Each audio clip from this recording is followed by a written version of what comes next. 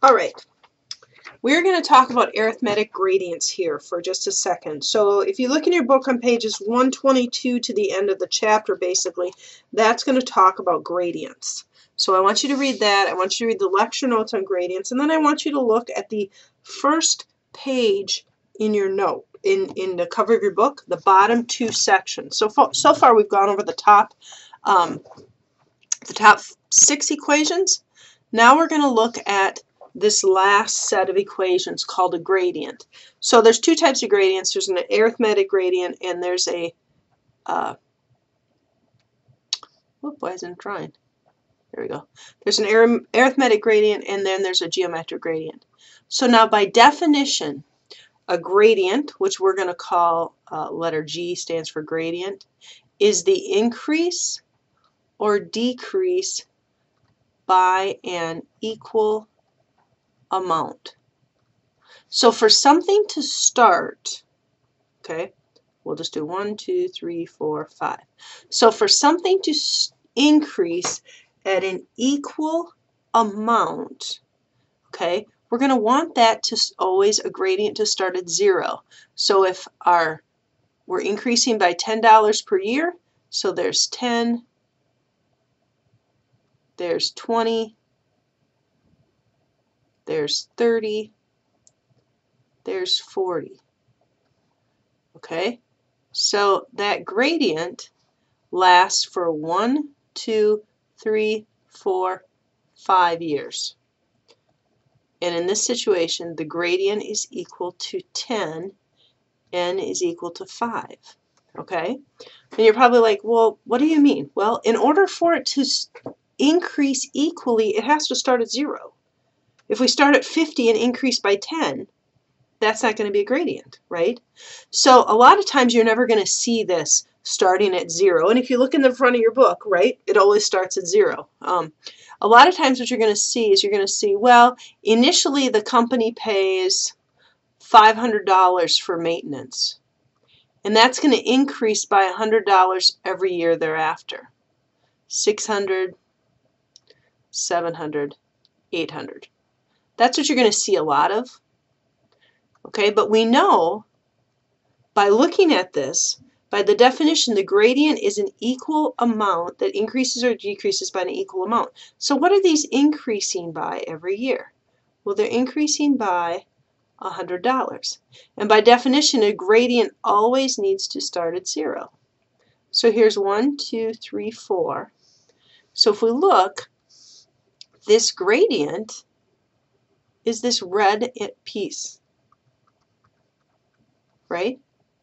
And what does this green piece look like? Well, that green piece looks like a uniform series to me.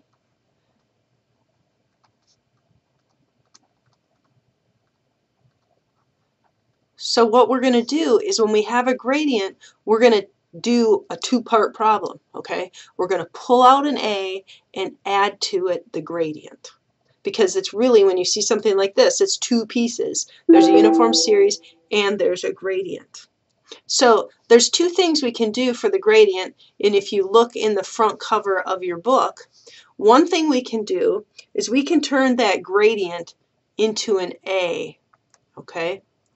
If we turn the gradient into an A, so one thing we can do is we can turn a gradient into a uniform series. And how we're going to do that is we're going to say A is equal to G times find an A given a G for an interest rate for the number of periods. Now note, our gradient starts at 0. A 0 value at year 1. That A is at year 1. So for this formula, it would be 10 times A given G. Let's say interest is 10%. 10% for 5 years. Well, we can go in the front of our book, in the back of our book, under 10% column. Let me get there. That would be page 618. I'm looking at n is 5. I go over A given G 1.810. So let me find my pen here. there it is, equals 10 times 1.810, so $18.10. So having a gradient of an increase of $10 a year for 5 years, starting at 0, is equivalent to a uniform series of 1810. That's one of the things we can do. The other thing we can do, let's change colors here. Let's make it a big red. We can turn our gradient into a P. Now notice the P, like all other P's, is one period before the first event of the series. Is it the F or the A or whatever? It's one period before. So in this situation, P is going to equal G times find a P given a G, I-N, which would be 10 times find a P given a G, 10%, again 5 years. The gradient always starts with a value of 0. P given G, 10, 5. I dropped my page. Let me go back. P given G for 5 is 6.862. 6.862. $68.62. So I would have to put in the bank $68.62, let it sit in there, not do anything the first year. The second year, take 10 out, take 20 out, take 30 out. The last year, I could take 40 out. That's the value. So that is how we do gradients, arithmetic gradients. Two-parters. So for this guy here, okay, for this problem, if I wanted to find a P, it would be, I'll change my colors here so it all matches up nice for you. Okay, it would be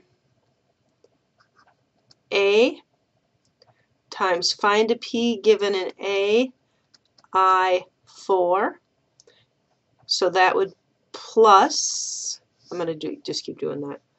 Let's see. Equals, that would be my A here is 500 times P given A, we'll call it 10% 4. So let's go look at 10% 4. I should just leave my book open at 10%. Okay, P given A, 10, 4 is 3.170.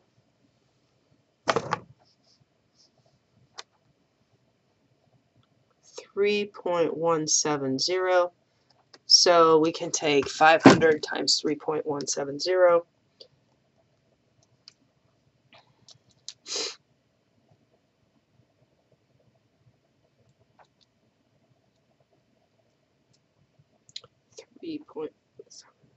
Times 1585. I keep losing my pen. 1585. That takes into account the uniform series. Okay? Now I've got to add to it my gradient times P given G I4. Well, we know the gradient value is $100. P given G 10, 4. I kept my book open. P given G 10, 4 is 4.378.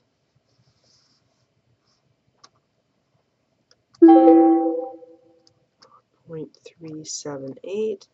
So that would be plus 437.80.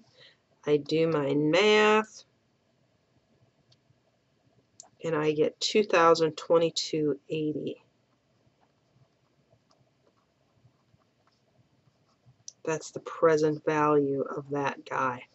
So I would have to put in $2,022.80 to take out 500 the first year, 600 the next year, 700 and 800.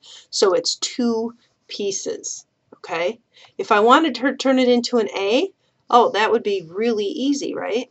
I would just say A is equal to 500, because that's already an A, plus 100, A given G 10, 4. And I would have my A. So we will work on that, and then there's also something called a geometric gradient, and that is located on the upper right-hand corner. The only thing you do with that is bring it back to a P, and you just use two cases, when the interest rate is equal to the gradient rate or the interest rate is not equal to the gradient rate. All right, I will see you in class.